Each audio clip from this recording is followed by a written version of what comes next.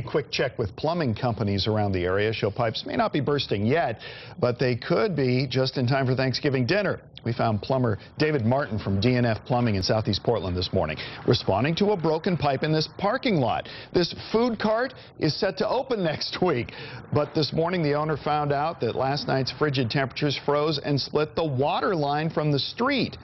Martin says if the weather keeps up like this, it'll get a lot busier very quickly.